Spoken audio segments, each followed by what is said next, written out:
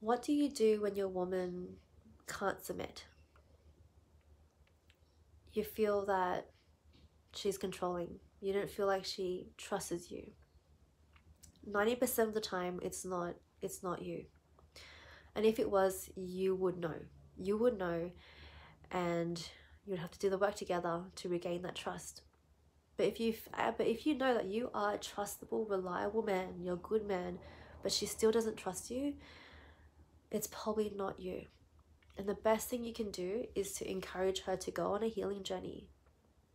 Go on a healing journey, look within and discover, explore what's the core fear, what's the core trauma here that needs to be released. Because in the woman's essence, in every woman, her essence is to surrender, is to submit, is to let go of control, is to enjoy being in her body, being taken care of, is to enjoy receiving. If she has blocks around receiving, if she doesn't feel worthy, it's most likely because of a underlying trauma or fear that is unresolved.